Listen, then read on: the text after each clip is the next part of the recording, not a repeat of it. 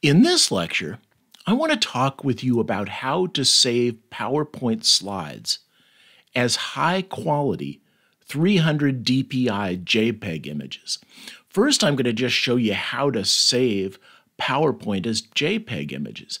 Then I'm going to show you how to knock the DPI up to the 300 DPI that is needed to do book covers and print quality images.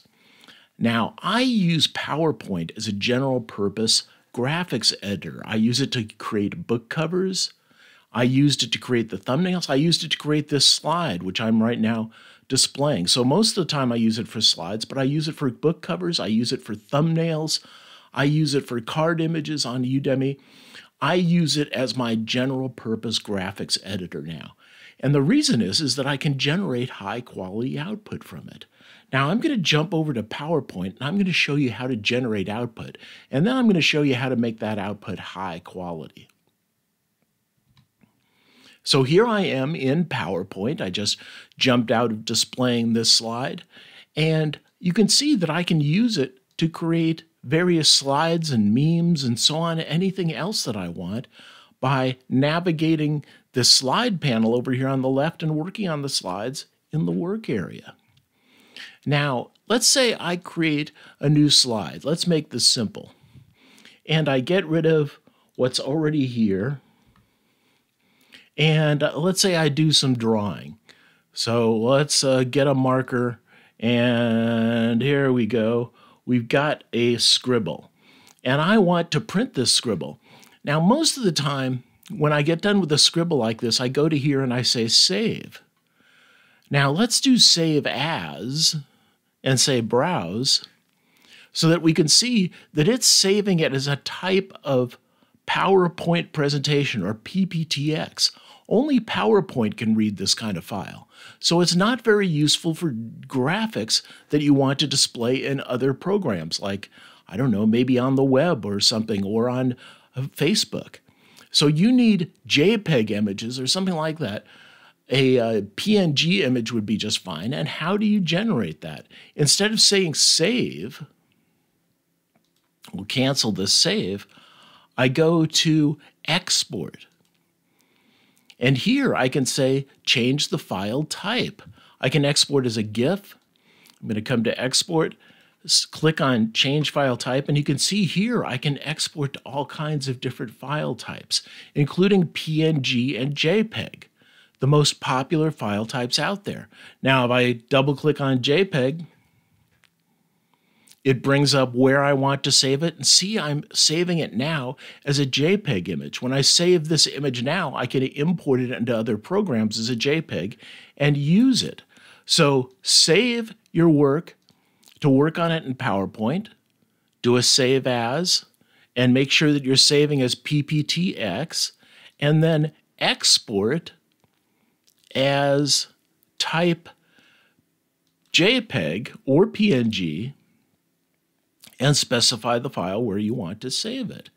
Now, this works great for displaying things on the web and so on at low resolution because PowerPoint exports by default at 96 DPI or PPI, points per inch. That's how dense or the resolution of the image is. So we need to have 300 DPI at least to do print quality. So if I want to do book covers and so on and print them, I need to jack this up to 300 DPI. How do I do that? Well, it turns out that Microsoft has provided a solution to this on the web. Now, getting to the URL is a little complicated. So the easiest way to get to this is just to say change PowerPoint JPEG resolution to 300 DPI. When I enter this, here's a video, a competing video, and then here at learnmicrosoft.com is the link that you want. If you go here, it will explain all the steps that you've got to go through to change the resolution to 300 DPI. And unfortunately, it isn't really simple. Well, it is really simple, but it's not as simple as it should be, like set an option somewhere. Instead, what you've got to do is run a program called REGEDIT and edit your registry. So To get there, I click on the Start menu. This is Windows 11, so the Start menu is in the middle. If you're running Windows 10, it'll be on the far left on the bottom. And I type regedit. And here's the registry editing program. I left click on that to run it and give it access. Now, this is what's the part that's a little complicated, is depending on the version of PowerPoint that you're running, PowerPoint 2007, 2003, 2010, 2013, or 19, and so on. We're going to use the latest because that's what I'm running. You go to this directory path within the registry. So here I have H key current user. After that, I have software that I open up by clicking on the little open arrow here. And I go to Microsoft, and I open that. And I go to Office, OP, Office, 16 for the latest, and I want PowerPoint, and finally I want Options. Now don't let this intimidate you. This is really quite simple. I just go down and I select and open this directory path in the registry. And then what I'm going to do is I'm going to add this new value. So I'm going to add a new double word. I come here to Options, and I go to New, and I go to New on the Edit menu, and I want a new double word, and I want the word to be called this, Export Bitmap Resolution. So I'm going to select that, right copy, and copy it. Select Modify on the Edit menu. Oh, I'm going to type this value. So rename. I'm going to paste the value that I've got, which is Export Bitmap Resolution. And I press Enter. Now it says that I already have it, because I've already set this before. So let's set it to, just so I can show you this, Bitmap Resolution 2. Now nothing will read this. It won't hurt anything to have it sitting around. It just won't be read by anything. Now pretend this is Bitmap Resolution. What I do is I click on it, I right click, and I say Modify, or I can say Modify from the Edit menu. Let's do that instead. And then what I want is a decimal value of 300. And I say OK. And at that point, I have now configured a PowerPoint to export at 300 DPI. Because I have this enable bitmap. Here it is right here is my actual setting. And I created enable bitmap 2 to show you how to set it. Now, once you're done with that, you get out of the registry and I shut down PowerPoint and I restart it again.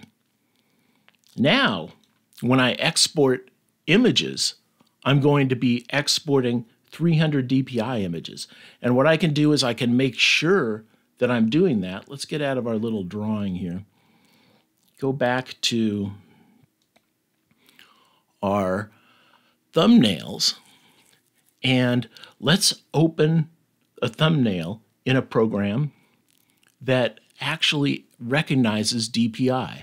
So here I am in the GIMP, a free high function editor, graphics editor, and I'm going to come down to image size, image, scale image.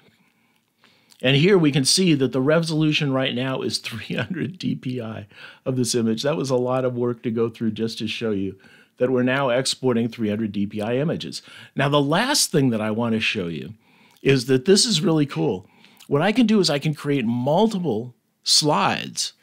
For instance, here are all my slides for all of my YouTube thumbnails for the videos that I'm uploading to YouTube.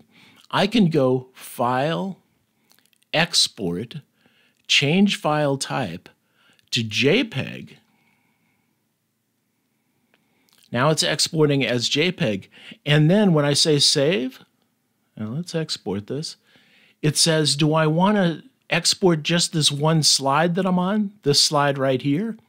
Or do I want to export all slides? And I say all slides, and it goes kerchunk, kerchunk, kerchunk. See this little bar progressing here as it goes through? Now what it's doing is it's created a directory instead. It's created a directory instead of a single file.